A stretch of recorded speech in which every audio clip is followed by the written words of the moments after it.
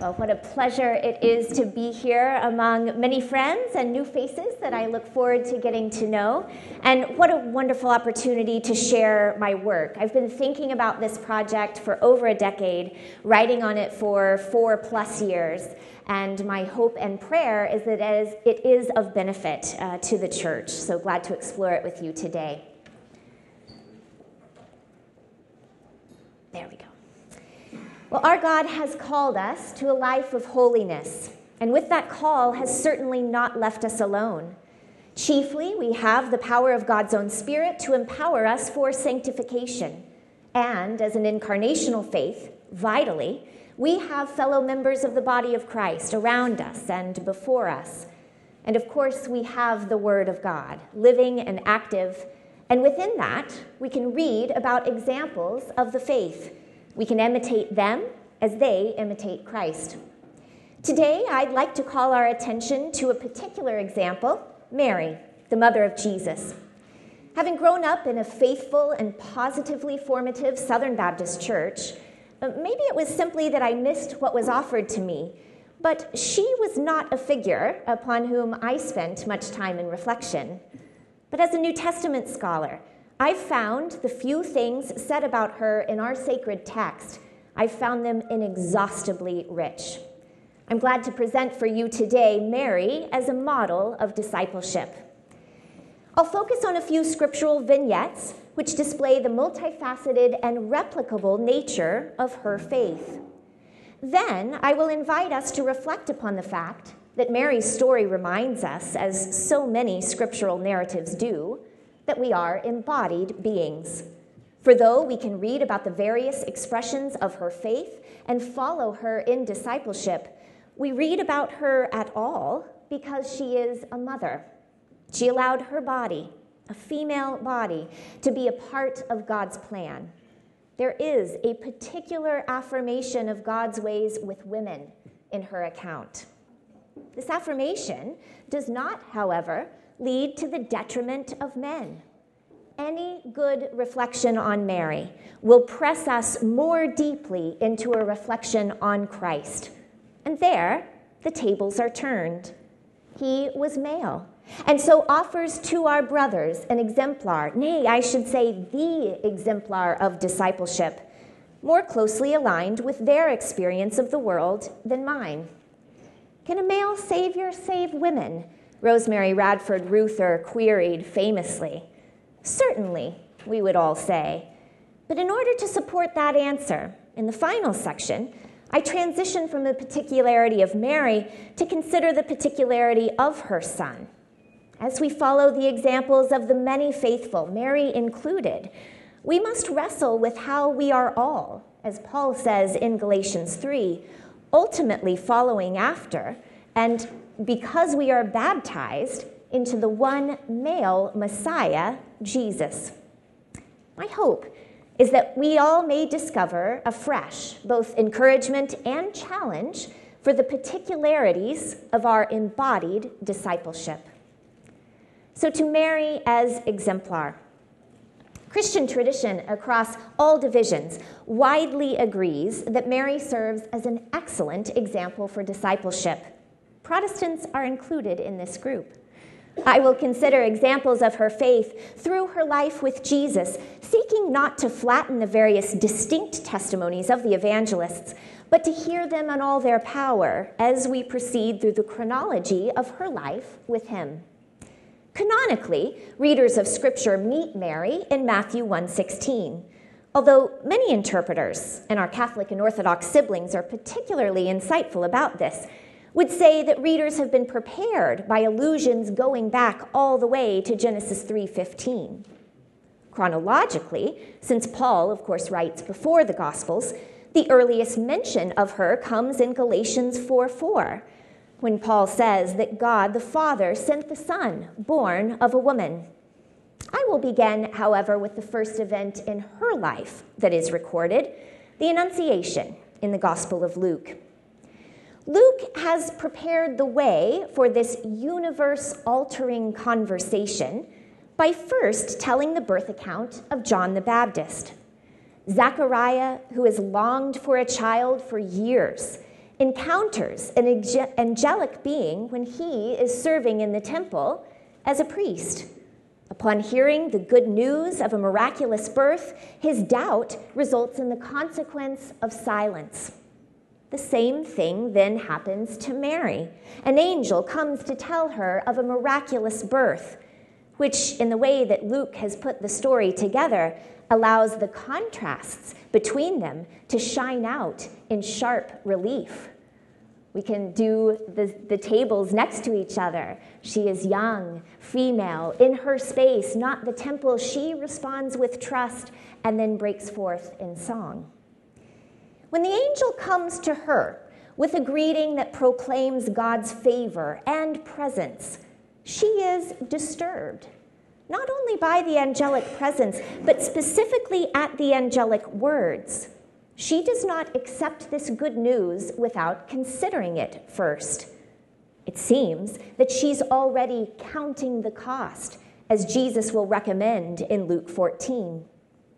Reading her hesitancy, the angel provides more information. The particular favor that God will grant her is that she will bear a child. It will be her lot to escape the anxieties associated with barrenness, the ones that plagued Elizabeth. Moreover, this son will be the one for whom many Jews had been waiting, an heir to the throne of David.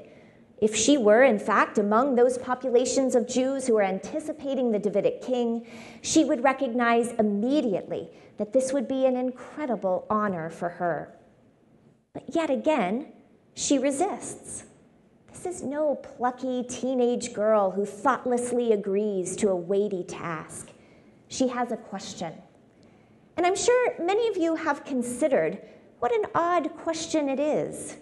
As a betrothed young woman, wouldn't it be natural for her to assume that she would bear this promised Messiah when her marriage with Joseph was consummated, who was also from the tribe of David? But an angel has been sent to her to say that her son will reign over the house of Israel forever, that his kingdom will not come to an end. The language of Gabriel's pronouncement draws from numerous occasions in Israel's scriptures where the heir of David is said to possess an eternal throne. These statements are often made in reference to David's seed. Now, this first applies to Solomon, but the text does not indicate that the audience at his coronation, nor the readers of Samuel and Chronicles, imagined that Solomon had been given the miraculous gift of eternal life. This seed would reign over the house of Israel forever. And although the seed would have initially referred to Solomon, at his natural and expected death, the seed would be embodied by his son, and then his grandson, and so on. The singular seed indicates a succession of many people. It is the seed, the throne, or the reign that is forever. Gabriel's words surely echo these royal promises, but they are also slightly different. And the difference centers on the singularity of the one who will sit on David's throne. He and he alone will reign over the house of Israel forever. He will not reign as one among many in a continuing line, but Gabriel says his kingdom, not his sons, nor his grandsons, but his, will have no end. In this way, his reign sounds much more like the rulership of God, the only one in Israel's scriptures who is the subject of the act of eternal reigning. So Luke's Mary seems privy to these crucial details. The distinction of her son from previous sons of David and also his similarity to God. This could be why she asks about the nature of the pregnancy of this uniquely enduring son. Luke presents her as a quick study, a few steps ahead of the class. Her question, I argue, is not a non sequitur. She's not being obtuse. Instead, she's leading the angelic witness, questioning so that Gabriel can say explicitly what she might already have begun to guess. Her question indicates that she's already begun to perceive that her son will be called Son of the Most High in a way that was never true of any previous king. As far as Luke is concerned, Mary is the first human mind to begin to fathom the unexpected nature of God's long-anticipated reign. It is not that she and her husband will soon give birth to the Son of God, a political leader for the nation of Israel. Instead, she and she alone will conceive and give birth to the one who is truly God's Son. Her question shows evidence of a certain kind of trust, an assumption that the proclamation Gabriel gives to her will happen, but one that the question moves to ask about mechanics. Hers is a faith that listens well and then clarifies the seemingly impossible. Luke has used her to underline a key point in the narrative. If her son was going to reign forever because he was truly the Son of the Most High, not the son of any man, she wanted confirmation that her virginity played an important role in the fulfillment of that promise. Her question demands clarity, and Gabriel provides it. You do not know a man? Precisely. That does not disqualify you from bearing this child. It actually qualifies you. You will conceive this child as a virgin, because this son will not be the son of Joseph, nor any man, but truly the Son of God. Her inviting question allows Gabriel to proclaim that her son will be Son of God in a way that is true, that has not been true for any other. Because of her thoughtful reserve, she has now been given enough information to realize that the gracious invitation from God will afford her great honor. She will bear the Messiah, the Son of God.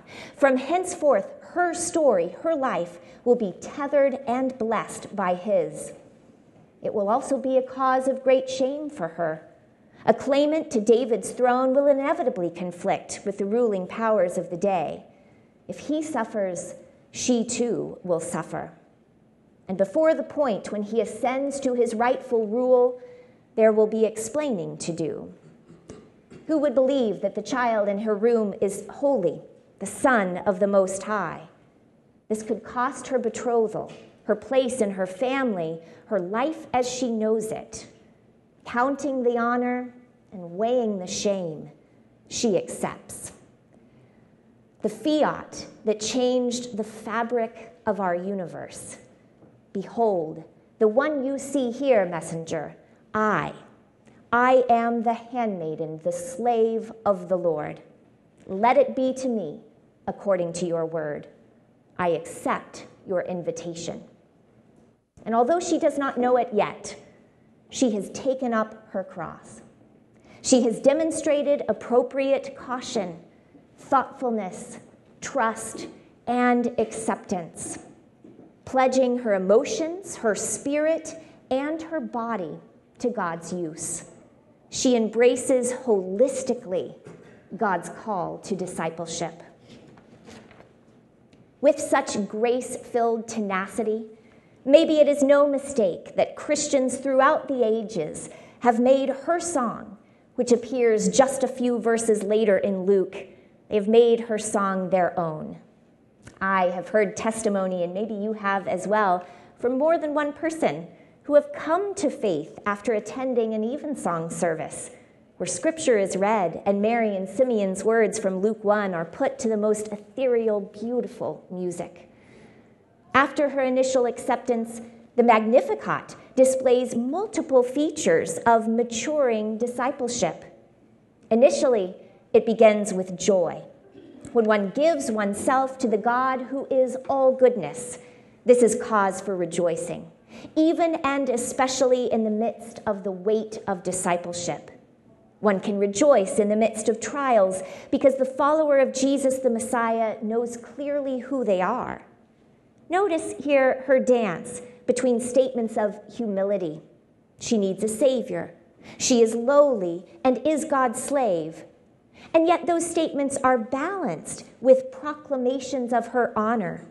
God has saved her. All generations will call her blessed. God has magnified her. She displays neither false humility nor hubris, but is proclaiming truth in both respects. The truth of what it is to be redeemed by God, and in particular for her, the truth of what it means to bear God's Son. She knows who she is because she knows who God is. The second half displays the strong God who scatters the proud, lifts up the humble and meek, fills the hungry with good things, and sends the rich empty away. This is the God of Israel, and it is also a description of God, her Son. She draws from the words of the prophets even as she foretells the ministry of her Son Jesus and his church. The ministry of God, which begins to unfold in her lifetime, brings to life the ancient promises that God gave to Israel. She has hope for the future because she trusts in what God has said in the past.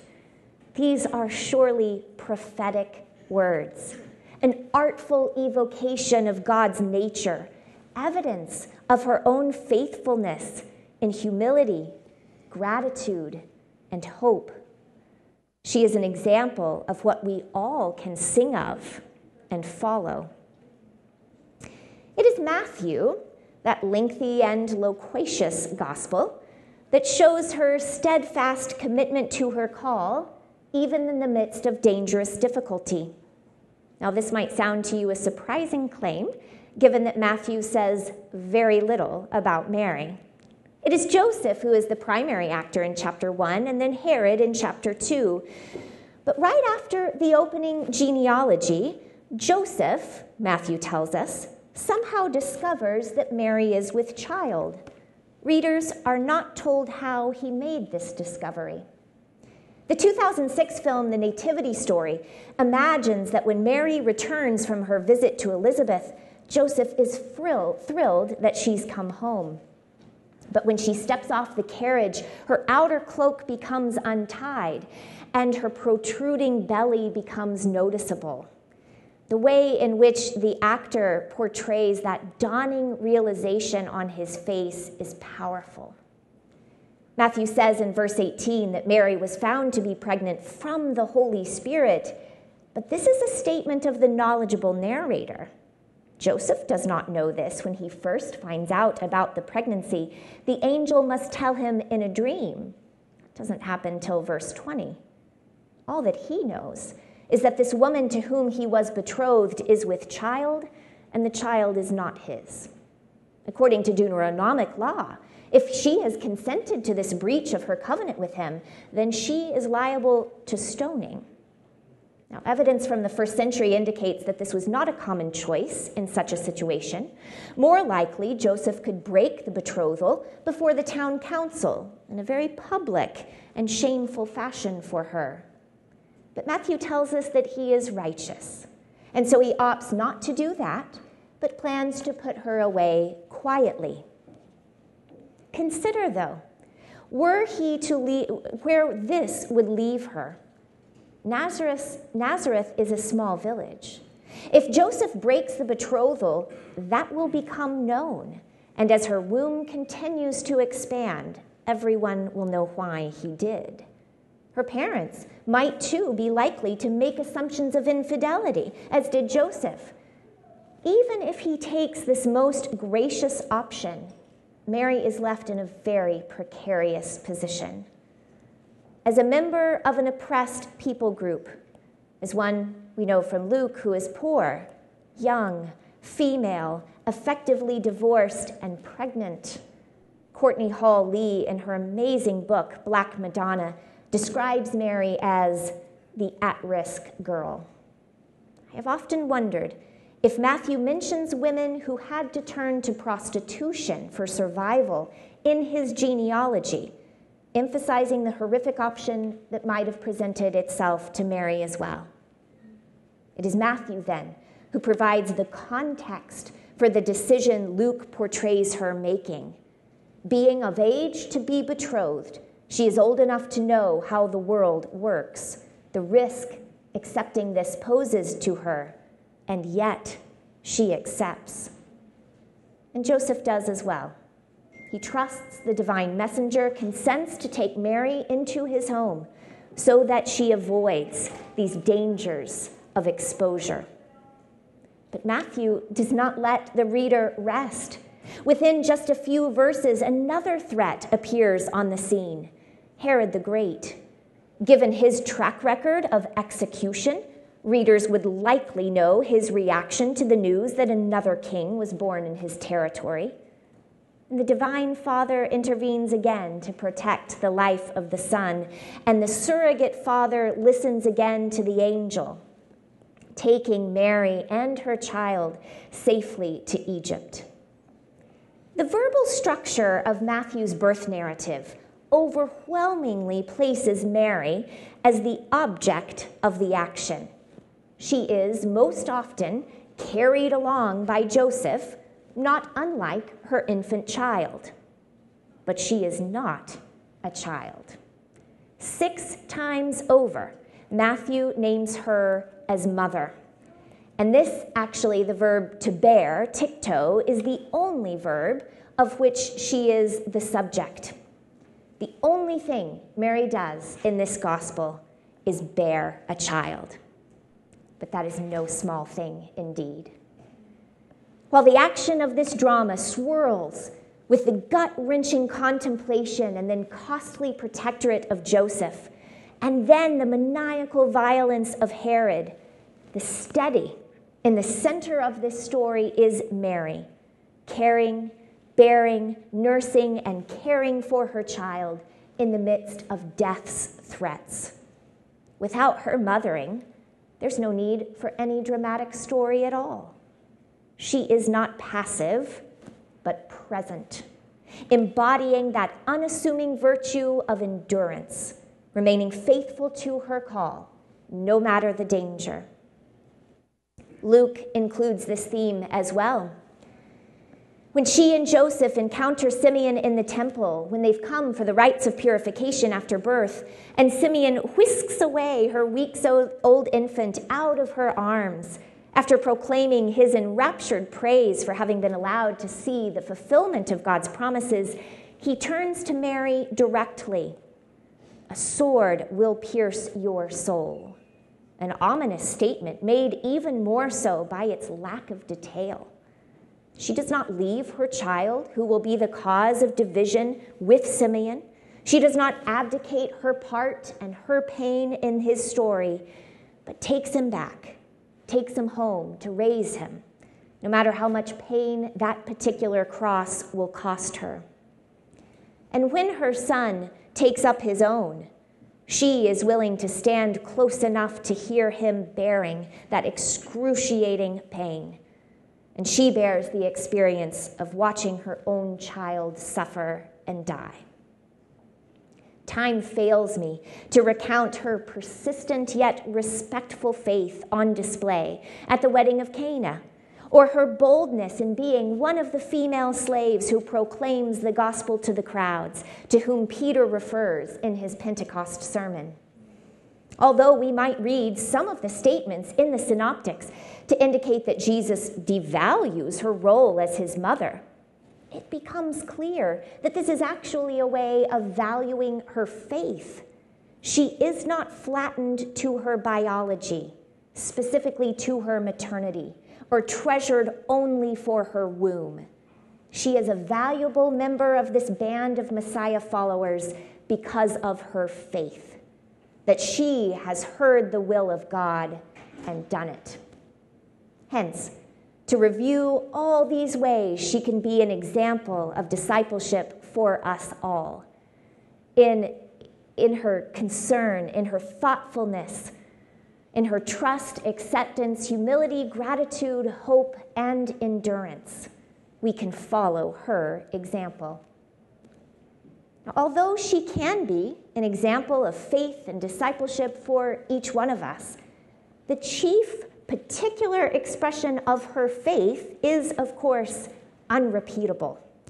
The mode of her faithfulness in bearing the Messiah, bearing God, which leads to her conciliar name, Theotokos, the God-bearer, as decided and proclaimed in Ephesus in 431.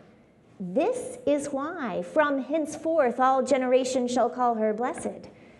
the way in which God chose to come into the world, says something deeply profound about God's gracious holiness.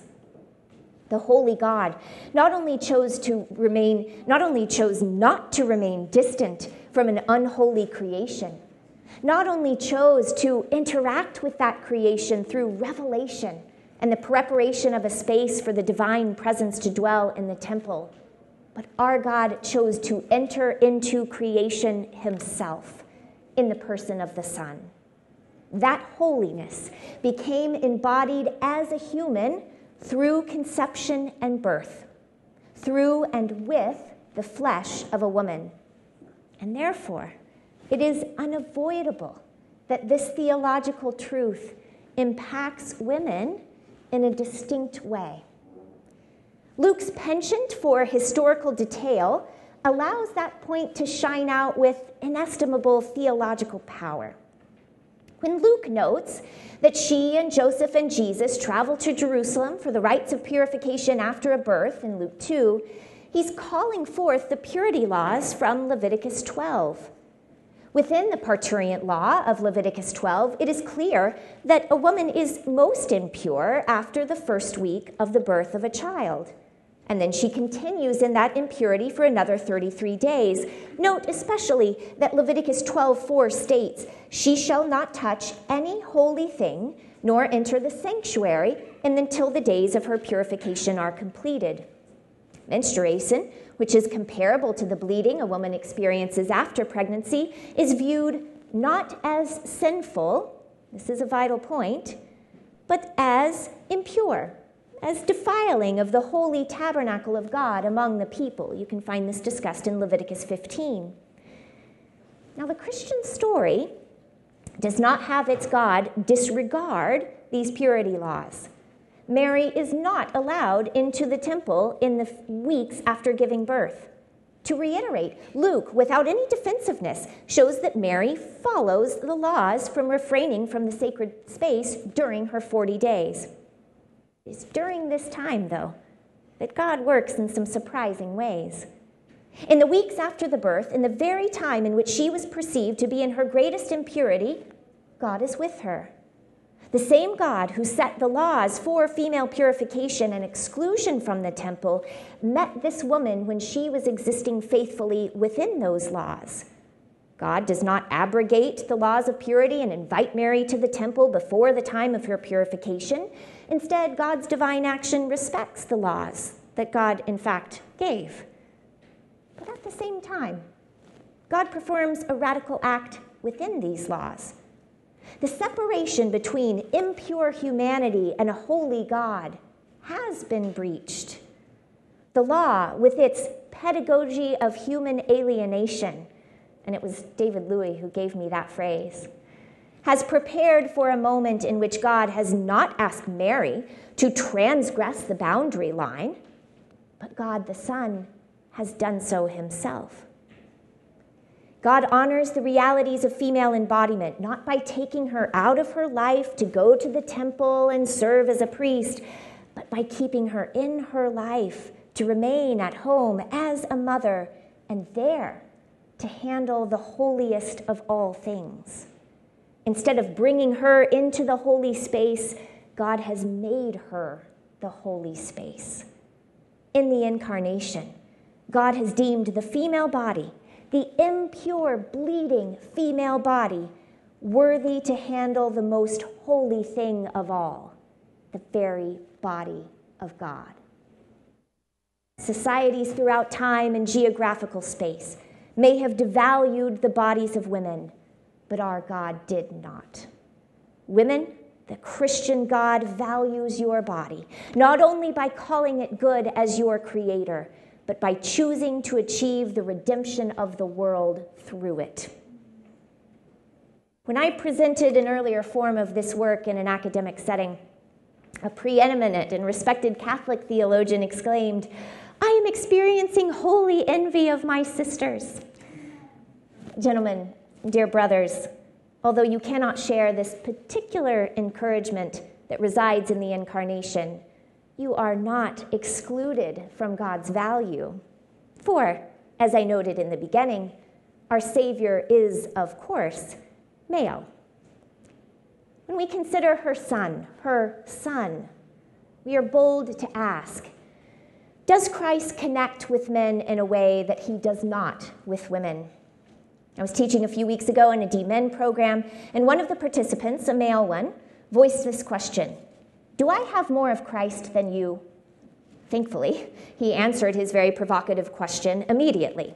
Of course not, he said, and I concur with him.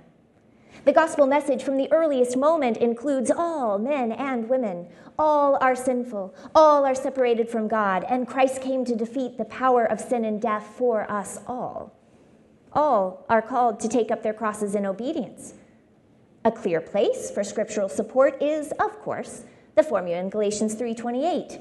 There's neither Jew nor Greek, slave nor free, there's neither male and female, for you are all one in Christ Jesus. Christian texts are clear that God does not discriminate on any demographic axis, including sex, in our spiritual lives. This is true, and a point to be celebrated. But Christianity is not only a spiritual faith. For if it were, we might call it by a different name, maybe Gnosticism.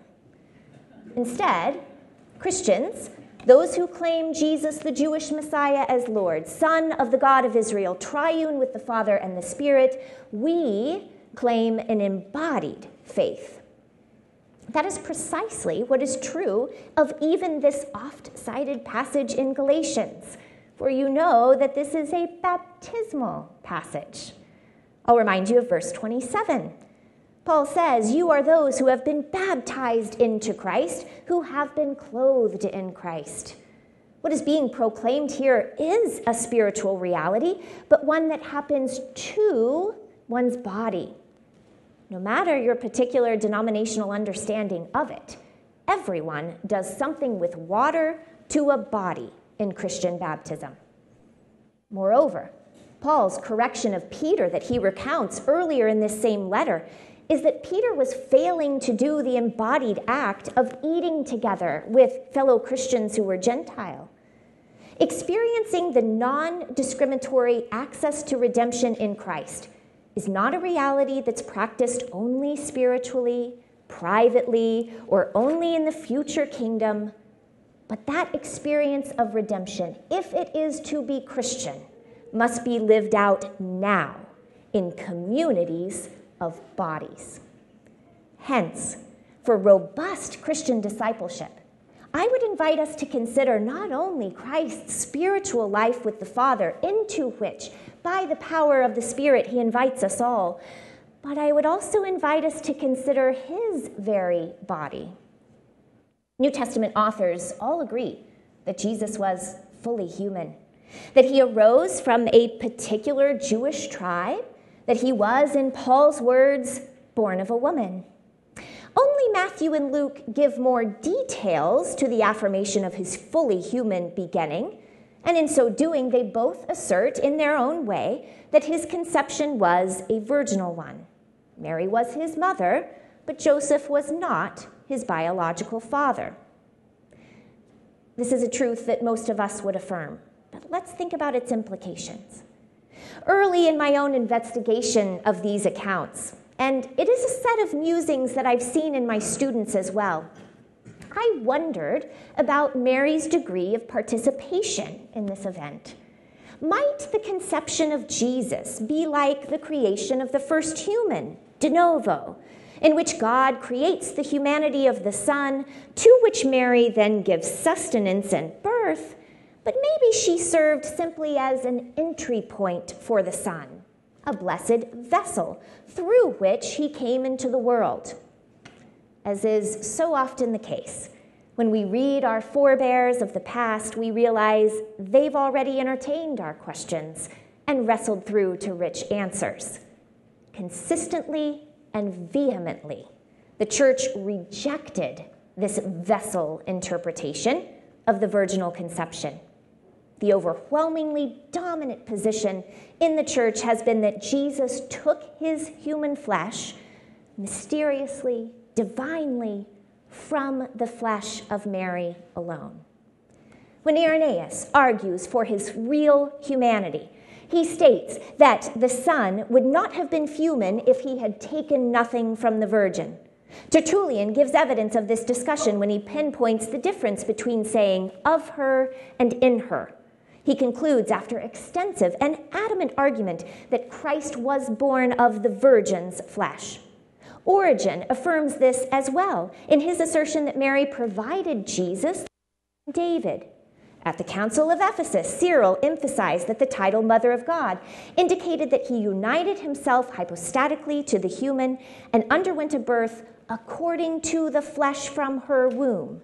Bernard of Clairvaux hymns to Mary, "He who comes from the bosom of the Father into your womb will not only overshadow you, he will even take to himself something of your substance." Modern theologians receive this point as the tradition in which they stand. Sojourner Truth exclaimed, "Where does your Christ come from? God and a woman. Man had nothing to do with him." T.F. Torrance asserts, "We cannot say that his flesh was created out of nothing and absolutely de novo. It was created out of fallen humanity." And he states even more elegantly, "The Son is not a creation ex nihilo, but a creation ex virgine." The tradition has done, I think, the best coherent exegesis of the biblical texts. There is no other way that the Son can enter and redeem the human condition and fulfill the promises made to Abraham and David unless he receives his flesh from a human. And for this task, God invited Mary of Nazareth. What we have in Christ, then, is a human male whose flesh, miraculously by the power of God, comes from a woman alone. Our Lord's very body includes both sexes, a male-embodied Savior with female-provided flesh. And given that our faith is an embodied one, it seems no mistake that the body of our Savior includes all. As the body of Christ, the church, embraces male and female, so too, by virtue of the virginal conception, does the incarnate body of Christ. This is massively important. But I think we can press further. It is wonderful that we are included in the divine life of the triune God.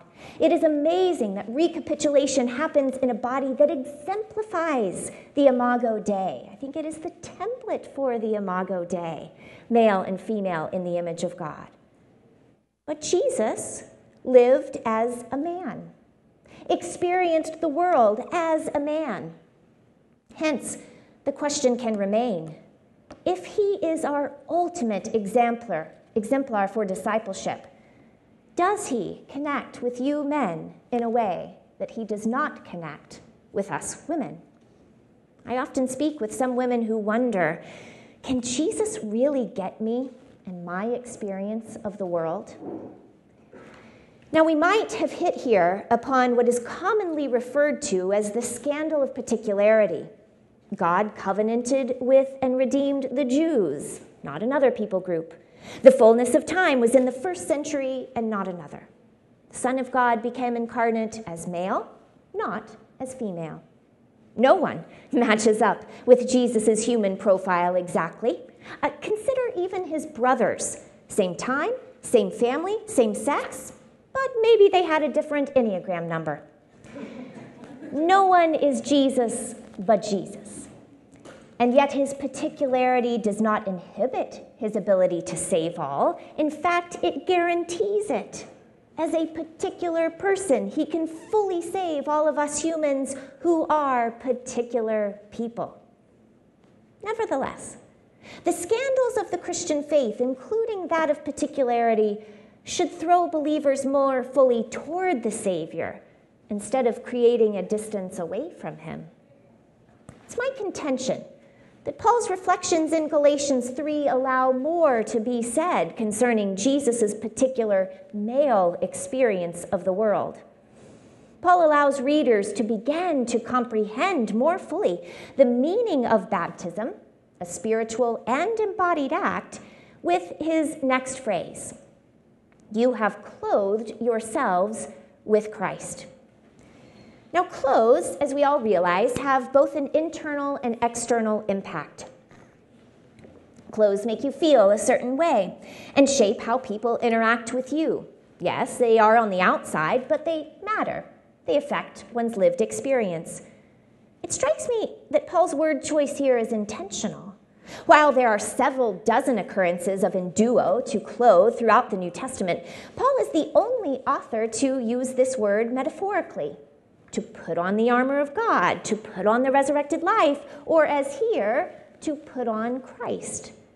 This is, for him, a vital image that aids our comprehension of what is happening when faith in Christ is expressed in baptism. Because of baptism, we may say to Christians, you now wear Jesus. His life shapes how you feel about yourself and how you interact with the world, and how your Christian siblings should interact with you. This gives new purchase, I think, on verse 28. There is not Jew nor Greek, slave nor free, male and female. This might be faithfully translated as, you no longer present in Jew or Greek, slave or free, male and female, but you present in Christ. In Galatians, Paul is telling all of them to receive one another now, in this life, practically in embodied ways, as they would receive Christ. If you have put on Christ in baptism, then you are all one, unified, and on that same level of honor and respect. I grant that clothing imagery is not perfect, because to be clothed in Christ is deeper and more long-lasting than any outer clothes.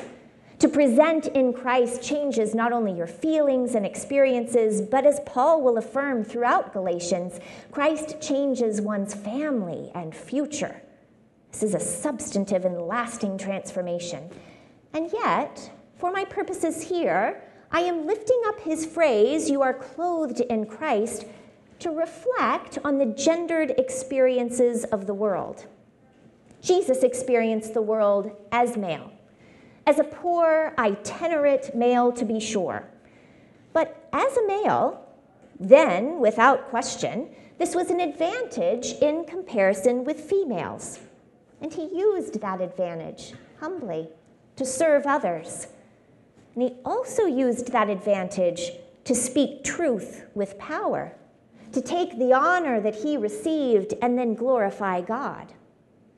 In some previous writing, I've argued that to address mixed gender groups of Christians as sons neither ignores women nor asks, like the conclusion to the Gospel of Thomas, that we become male so that we can participate in the life of God. No, instead, to be addressed as sons is to be caught up into the honors and responsibilities afforded to sons at that time, and even more, to be caught up into the honors and responsibilities afforded to the very Son of God, our brother. What an elevation this is for first century men, and even more for first century women, who, if they fit the norm, did not even have access to the earthly gains of sonship. So too in this instance, to be clothed with Christ is to be caught up into his experience of the world, his male experience of the world, and all the costs and benefits therein. Gentlemen, by virtue of your embodiment, you share what was true of Christ as a male navigating the world. It is a blessed elevation for you to be clothed in Christ, but it is not a category change. Conversely, because through baptism I am clothed in him as well, it's something not mine by birth. Appeal to the slave-free dynamic serves as an illuminating parallel of this concept. In Philemon, Paul says to the slave owner, receive Onesimus not as a slave, but as more than a slave, as a brother. Welcome him as you would welcome me. We might say that Paul clothes Onesimus the slave with his own apostolic honor. Philemon has blessed freedom in Christ, which is a corollary of his given status. Onesimus has blessed freedom in Christ, but in so doing, his lived status is changed. In the house church, he is no longer to be treated as a slave, but as a brother. To return, then, to the embodied sex and its expression in society, which no one can deny are weighty categories of our being.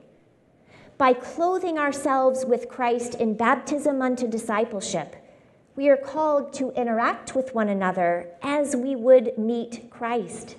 It's a teaching of Paul's that's very much in alignment with Jesus' own. To see in one another the weight of glory as those enveloped by Christ in baptism. And we are all called to live in his pattern of humility, and we may all walk in the freedom of his honor. Everyone's discipleship in Christ follows the same pattern.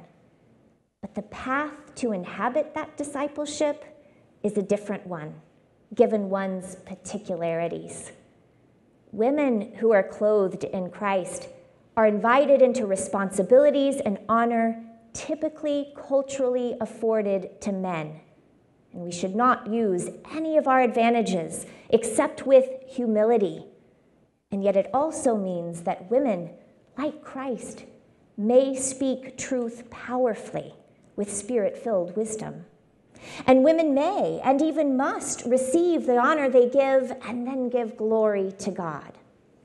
I have not left myself the time to present the exegetical receipts. That project is in the works. But I am coming even more firmly to believe that in Paul's communities, he often elevates the honor of women, that they should, as their brothers, be received as Christ. This is not to say that Paul argues for a loss of embodied identity in Christian baptism, any more than the Jews and Gentiles lose their ethnic heritage. Case in point, Paul maintains embodied difference in how women and men dress in worship, 1 Corinthians 11. Nevertheless, those baptized bodies are buffered by the embodied Savior. We receive one another as we would receive him. And in this modality of Christic discipleship, nothing is taken from men, but resonant with a God who makes a place with the lowly, and added grace is given to women. Does Jesus get me, since he did not navigate the world as a female? To be honest, even in preparing for today, that question seemed to matter less and less to me. Because hopefully, as I grow in sanctification, and I more faithfully recognize and live into the clothing put upon me in baptism, the more and more I will get him. To know what it is to walk in humility, freedom, confidence, and God-glorifying honor. Our sister Mary teaches us beautiful things about discipleship, gives us insights into the character of our God.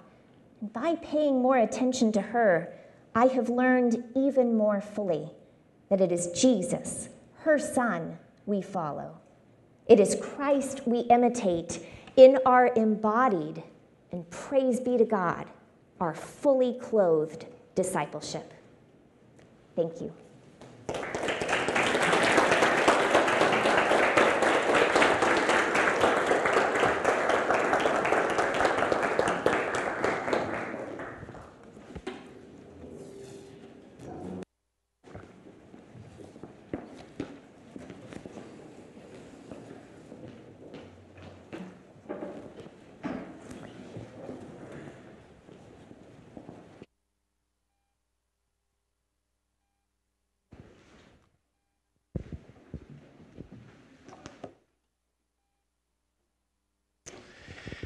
Thank you so much, Dr. Peeler, for a stimulating and encouraging lecture. That was really wonderful. In a minute, we're going to have some time for questions, so feel free if any of you would like to make your way to one of the microphones. We have about 25 minutes or so for questions, and then we'll have a couple of announcements. I have a lot of questions, but I'm just going to pick one for now. Sure. All right. So the first half of your lecture, beautiful portrait of Mary as an exemplar in the Gospel of Luke. Love the connections you made with Matthew, even John and Acts as well. I'm wondering what you think about Mark. Yes. Mark has this episode, as you know, where basically there's sort of that Markan sandwich where his mom, Mary, and the brothers come and say, he's out of his mind, and they're going to take him back home. There's the little inclusio then where in the middle you have the accusations of Jesus being demon-possessed, and then Mary and the siblings show up again, and he ignores them and basically says, these are my mother and my brothers and sisters, those who do the will of God. So it's a pretty negative depiction, and I'm just curious how you make sense of Mark. Yeah. Absolutely. Yes, so I think I would land on the second part of the sandwich where, again, this is a bit of a canonical reading, but I do think there's space there that she has followed that order, right? She's done the will of God. The real question comes with how do we interpret the first part? And as you know, Josh, there are a lot of questions in verses 20 to 21 of Mark. And hearing those from him, often translated as family, but the phrase is hoi parartu. Doesn't have to be his family. It could be a wider associates, or maybe it's the brothers and not his mother. I don't think we're demanded by the Markan sandwich to equate those. It totally makes sense that it happens, but there's a little bit of a question how to interpret that. And then they came to kratese, to grasp him, because they were saying he is out of his mind. Well, is it the hoi parartu who have come to grab him? And if they think he's out of his mind, Mark has just mentioned that he's doing so much ministry he doesn't even have time to eat. So maybe they're like, oh, he's not taking care of himself. Basically, the point is that pretty much at every word in Mark 20-21, you have interpretive decisions.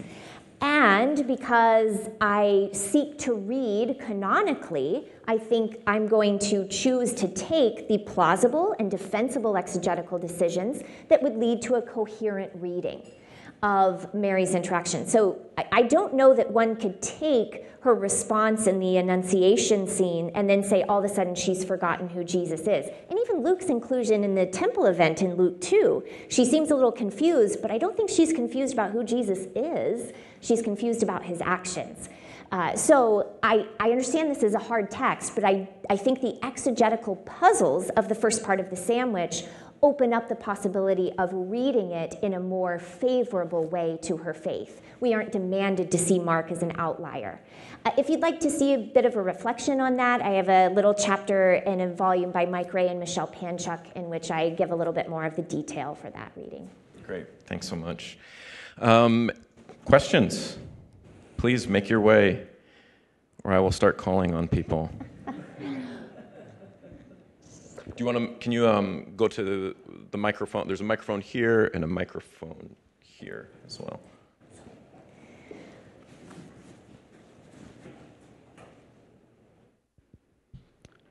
Hello. One of the more controversial things about Mary is Marian dogmas, especially in the Catholic Church or the Eastern Orthodox churches. I was wondering, as Protestants and as you as an Anglican minister, would like to maybe comment or share your thoughts on sort of how to approach Mary in the context of as evangelicals? Absolutely. What a wonderful question. Thank you so much. And it's interesting to study the history of those dogmas proclaimed in about the 1850s and the 1950s, Immaculate Conception and Assumption. There's a lot of history of why those come to be proclaimed at that time. There's even tension between our Orthodox and Catholic brothers and sisters, if I understand correctly, that the Orthodox are more open to mystery, unsurprisingly, and kind of say, we don't have, and then the Catholic dogmas by Pope Pius IX, etc., were kind of more set. I respect that the texts that we have in Matthew and Luke give us, there's almost like a deference in the New Testament that to not name too many details of this mystery. I stated earlier, there's enough to keep my class busy for 15 weeks and we still never finish.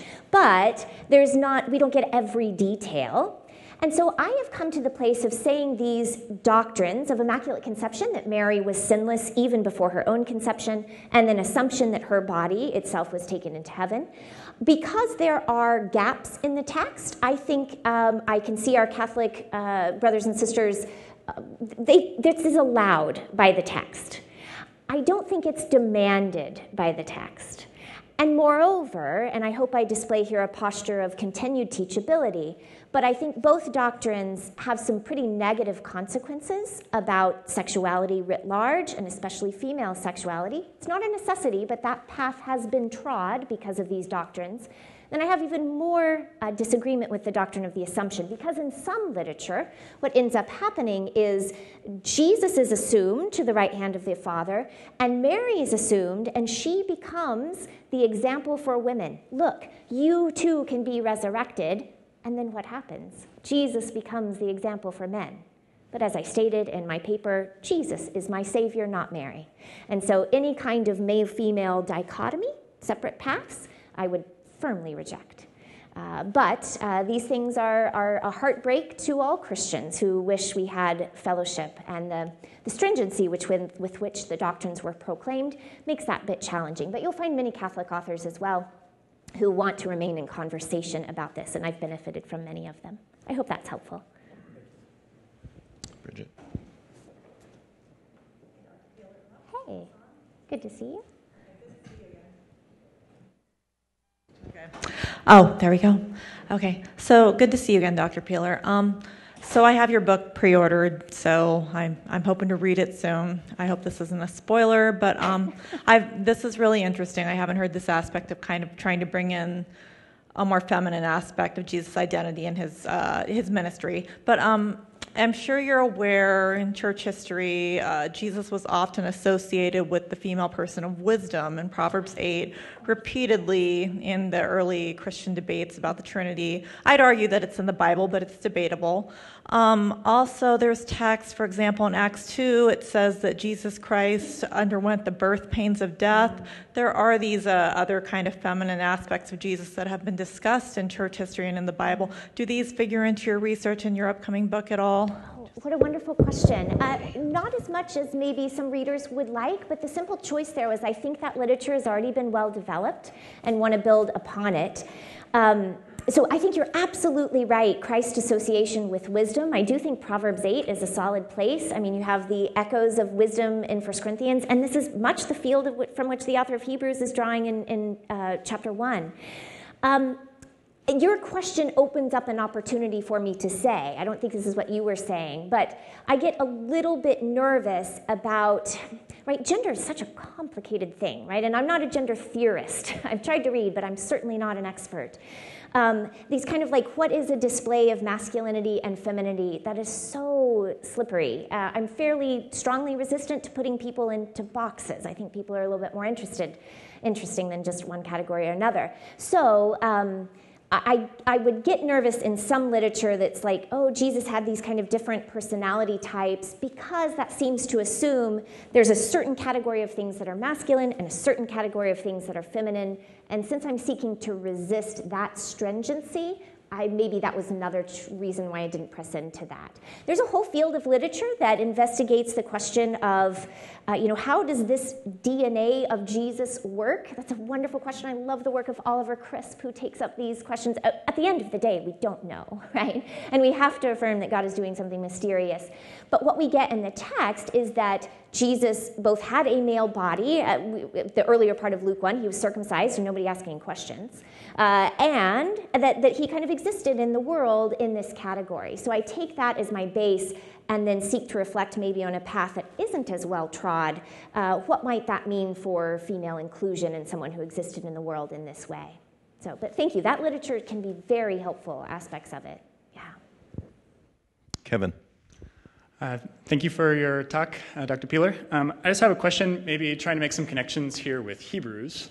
I've read that book before. Yeah. So you made a comment about Jesus' particularity guarantees his ability to save rather than inhibiting it. And I'm wondering, how does that connect with your understanding of Jesus' high priestly intercession in Hebrews, and especially Hebrews 4:15, where it talks about how he can sympathize with us in our weaknesses because he's been tested.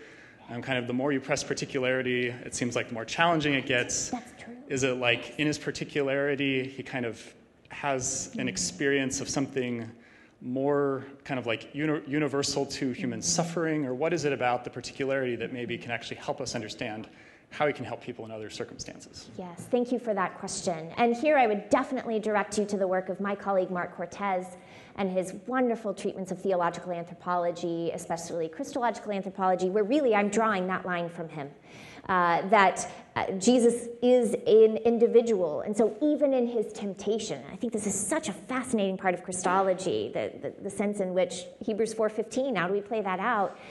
It may not map onto, kind of like what I was saying, like we're all tempted in different ways, and that kind of spectrum, Jesus isn't going to match up exactly. I think for Hebrews, the important things are that primarily the temptation that he faces, and I'm going to go back here to chapter 2, is that he has experienced that fear of death by which all humans are kept enslaved. And so that fear of death is very basic. My friend and colleague Patrick Gray, his work on fear in Hebrews is superb, but that then can radiate in many different forms. But I would say for Hebrews, that's a key beginning point for how he shares our experience. I mean, to be honest, too, well, it's been fun for me to think about the two parts of my scholarly work, Incarnation, Mary, and Hebrews, and I think there are places that there's kind of some fun stuff possibly going on, but I have to recognize that the author of Hebrews is not asking the same questions I'm asking when I go to the Gospels. I think he's like, hey, y'all are suffering, Jesus was human, he's now seated, okay, keep going. Like, it's more of a crisis situation in some sense for the weariness of their faith.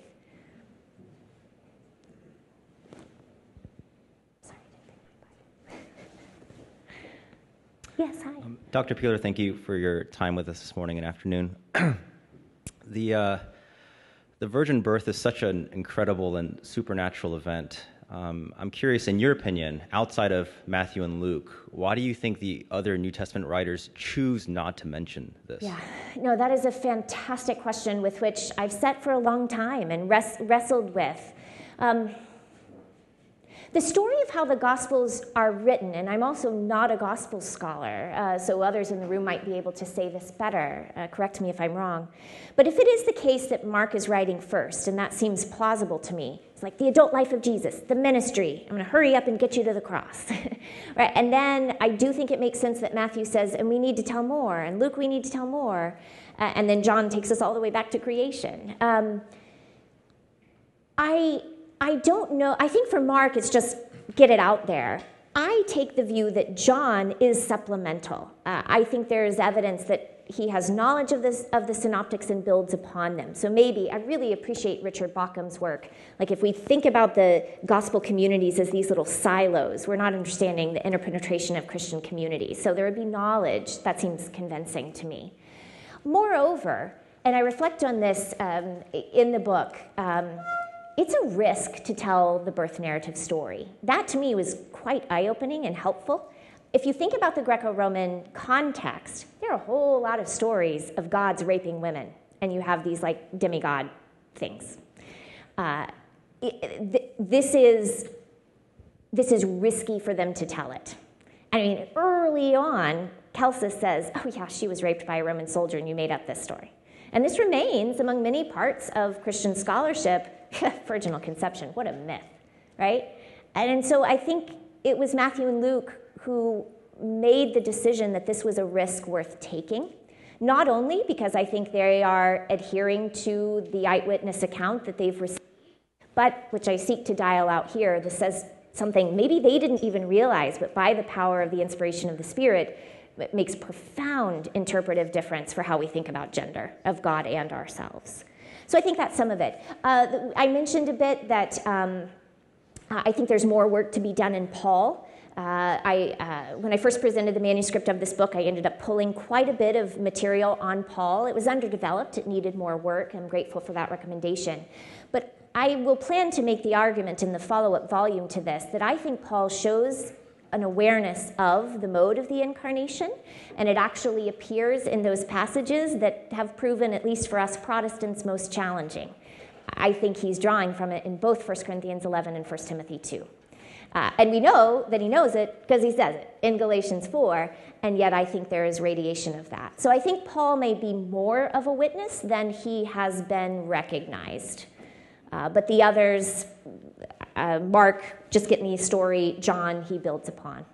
And Acts, Luke, I mean, he draws from there. And Revelation 12, right? Go to Christian art. Like, there's a lot of Marian work going on there. Yeah. Thank you.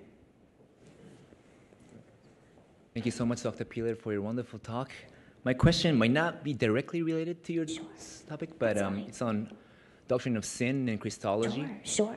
And I was wondering, so if Christ's embodiment comes from the Theotokos, but if you also deny the sinlessness of Mary, what kind of implications would that have for Christ's nature? You mentioned T.F. Torrance, and I think T.F. Torrance takes the view that Christ had a sinful nature. Mm-hmm.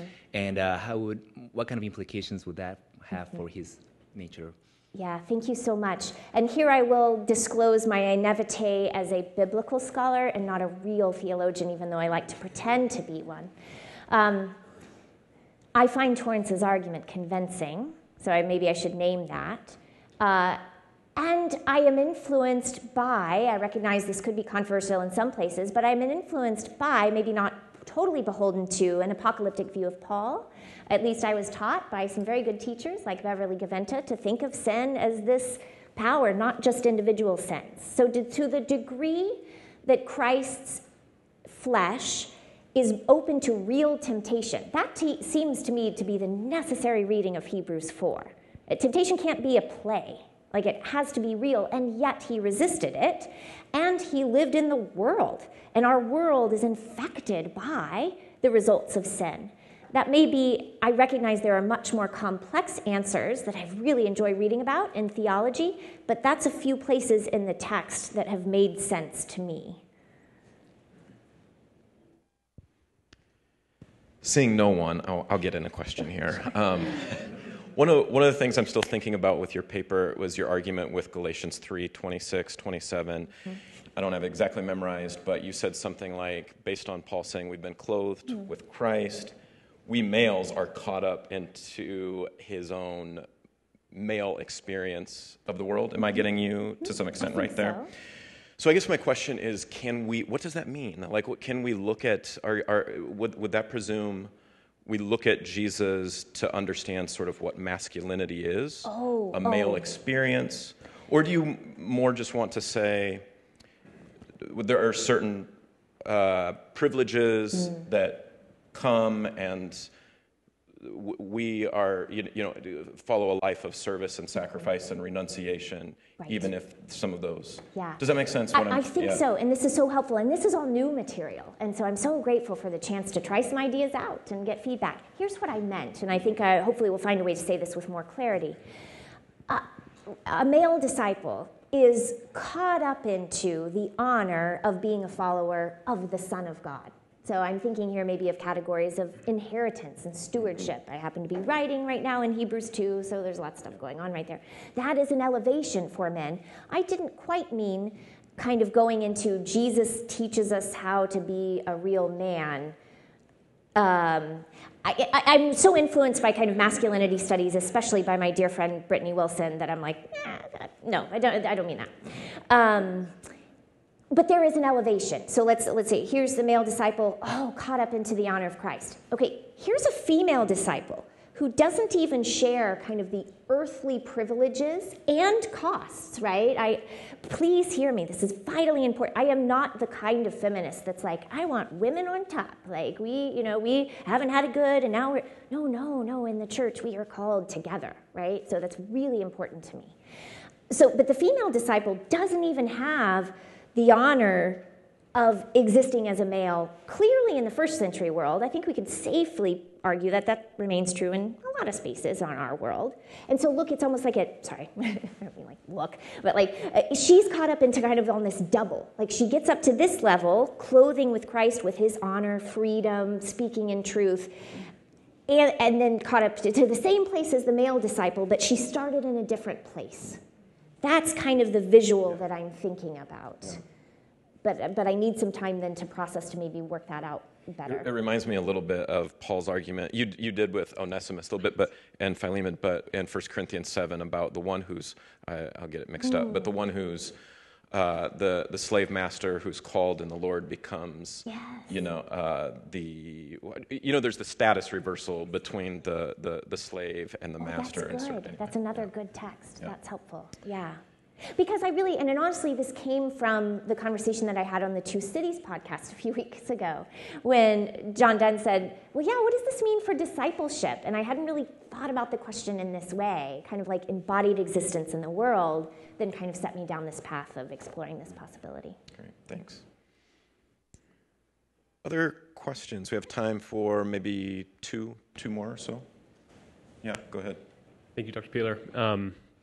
I think as you were answering that last question, the question came to my mind. This isn't Marian necessarily, but when we have the present reality in Ephesians 5, Paul's looking at marriage and saying, Christ in the church, there is a kind of differentiation there. Right. I was curious just to hear your reflection on what kind of that might look like for discipleship in the present age, even though marriage isn't an eschatological reality. Absolutely. So, yeah. Oh, thank you for naming that. I do a little bit of reflections on Ephesians 5, but I think there's more that I should do.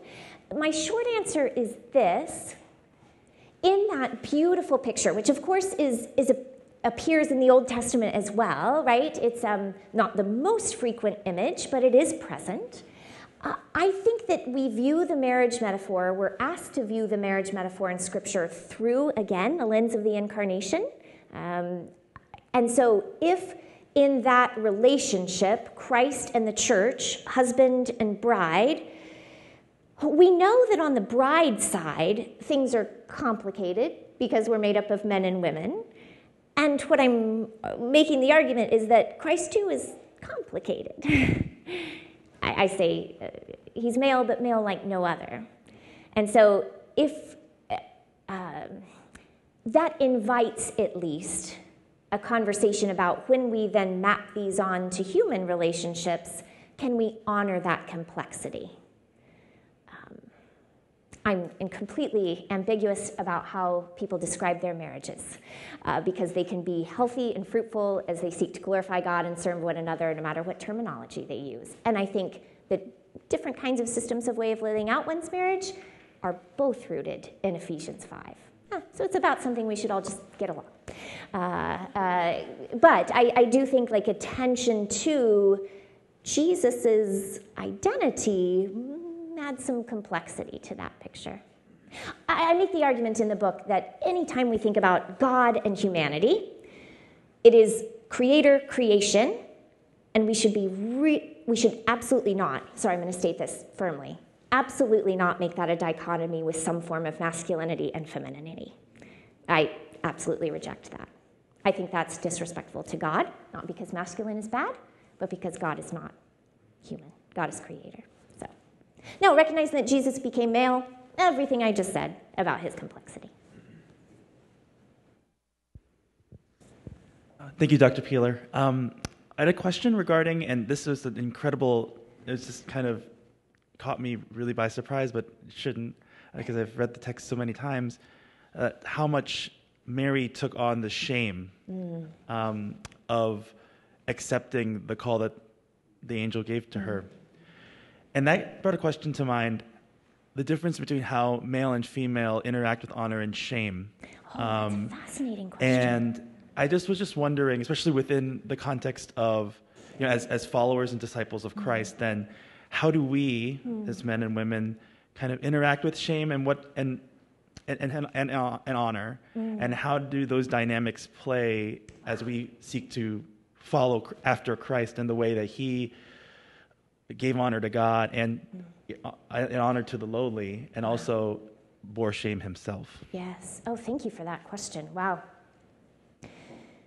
I think our call that we see in Scripture is always twofold, that we step into whatever God has called us, but we aren't asked to deny the realities of our existence, right? Hence my kind of jab about Gnosticism. No, we really get to honor who we are.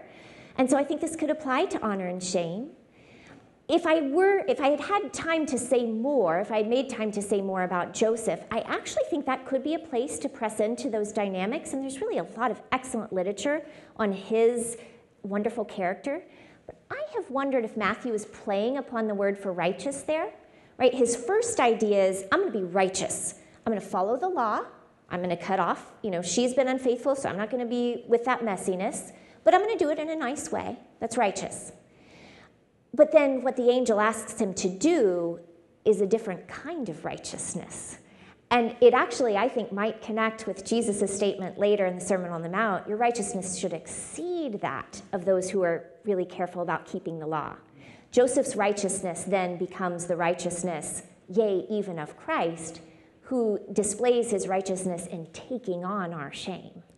So Joseph's decision then to take Mary into his home, whatever that risk might be, is a picture of the dynamic of someone in maybe a privileged position taking on a shame, and Mary in a less privileged position owning that. And my colleague Esau McCulley, to return to the previous question, if I may, has a really fantastic reading of Ephesians 5 that works on this same dynamic. He will state, I don't think that our world is wildly different than the first century. And so men, if there are spaces in which you are privileged, you are called to the kind of Christic, salvific in your relationship with your spouses, just as the Ephesian men were called. So there might be another space to press into the differences in that same call. Thank you for that question.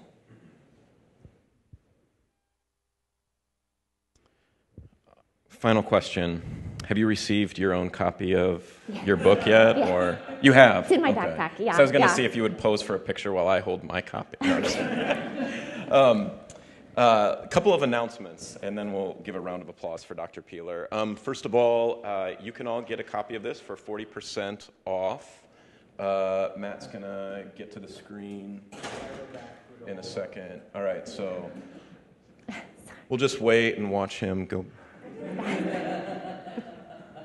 40% off, and November 10th, I think, is our next Henry Center lecture. Kristen Johnson is going to be here with us, so we'd love to have you all come back. As Matt continues to find that 40% code, and we encourage you to buy the book. There it is. There we go. Let's give a round of applause for Dr. Peeler. Thank you.